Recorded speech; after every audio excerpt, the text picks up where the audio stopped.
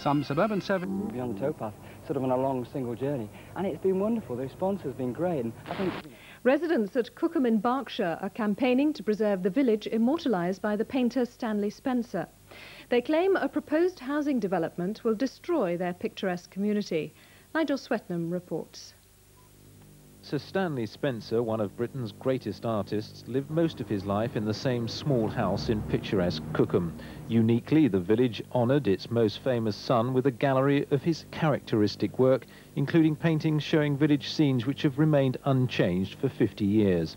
Local campaigners believe that could change if this land, known as Poundfield, disappears under 90 homes which two local farming brothers want to build. They believe it would change the village. So more than any other painter in England, Spencer is associated with a particular village. And the fields you can see behind you were painted by Spencer. And much of the village is very closely associated with Spencer.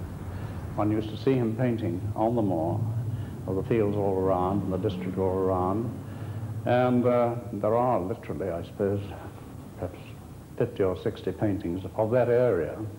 The planning application, the latest of many, is still being considered. Previous applications have all been turned down. Nigel Swetnam, LWT News. London Zoo's newest inmates have given keepers a major feeding problem. The two koalas bred at San Diego Zoo in California are very fussy eaters. They'll only eat eucalyptus leaf tips. The zoo will fly in extra supplies twice a week from America. Something we can't be fussy about: the weather. This evening and tonight will stay unsettled with cloud and rain, which could be heavy and persistent in the northeast of the region. The minimum temperatures tonight will be 11 degrees Celsius, that's 52 Fahrenheit. That's all from us this evening. We'll be back later at about 10:25 with the weather news. Until then, have a very good evening.